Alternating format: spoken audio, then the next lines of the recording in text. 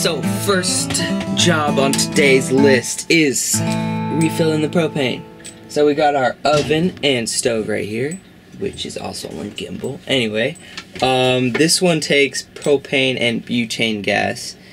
In America, they use methane gas. Most homes use methane gas for your barbecue or when you go on a camping trip. Normally that's propane. This here in my hand is a French fitting for the propane tanks here, because around the world you never know what kind of fitting they're going to be using or what kind of melange of different gases that they're going to be putting in. Alright, so we've got these two hose fittings. I'm going to create an adapter by connecting the two of these together. Boom. Putting this hose on the brass barbed hose connector, allowing me to create one hose by combining the both of them. So this side is for the Moroccan propane tank, and this side is for the American propane tank, and FYI, Australian propane tank. So this turns out to be the correct size that matches the propane tanks over there. They did not allow us to take theirs and fill ours up at our boat, so we're gonna obviously grab ours and bring them over here to fill up.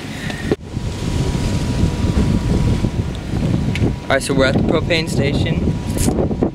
We've got our propane here. Now we're just gonna transfer what's in here into there and there. First order of business is to open up these two valves here. I got a glove on just in case this ice cold propane doesn't freeze my hand off.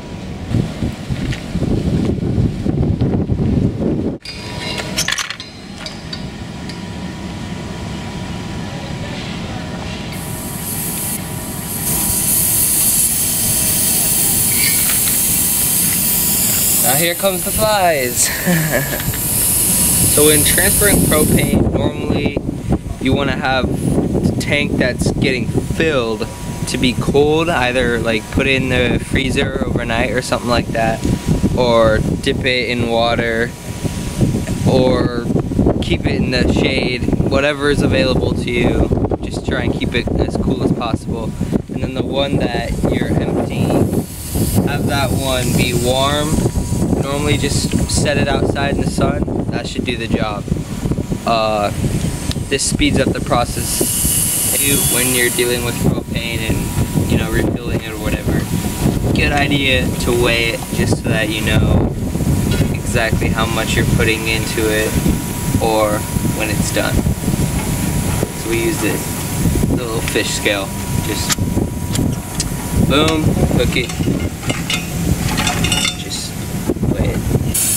Alright, well, it's pretty much coming out. Like, I don't know if you guys can see it, but look how cold it is. See that? It's all white.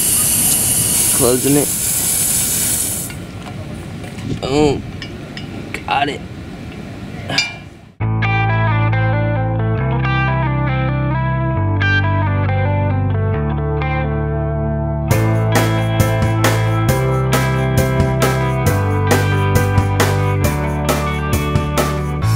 That's how it's done.